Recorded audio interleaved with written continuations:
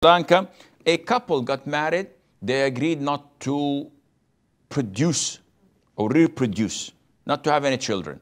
This is totally prohibited. And they're sinful and it's haram.